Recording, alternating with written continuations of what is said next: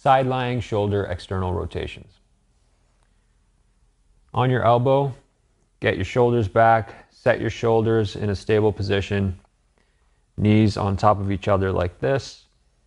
And for the weight, something light, whether it's a lightweight plate like this one, 2.5 pounds, or a dumbbell up to 5 pounds, but keep it light. You want to make sure that you're getting full range of motion with this versus taking a weight so heavy that you can't get to the end.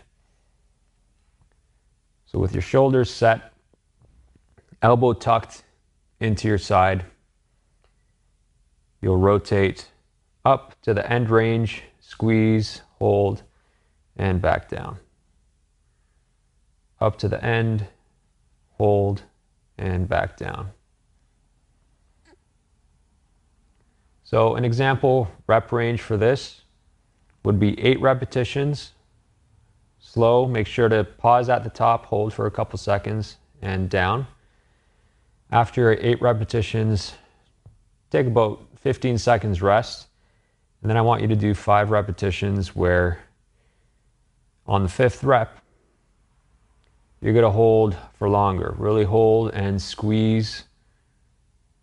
Feel that muscle in the back of your shoulder. Get fatigued, squeeze hard, and back down.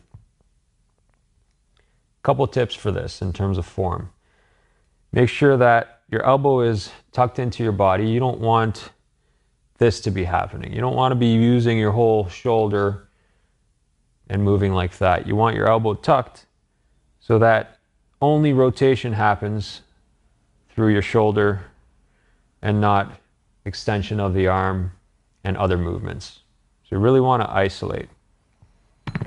Sometimes people cheat at the end range where they feel like they want to get that arm further up high to the ceiling, and they start moving their elbow away or rotating their whole arm and rest of your shoulder.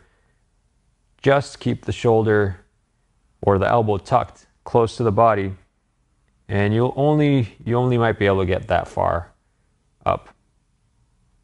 But you want to make sure that it's only rotation in the shoulder versus movement of the whole arm in different planes.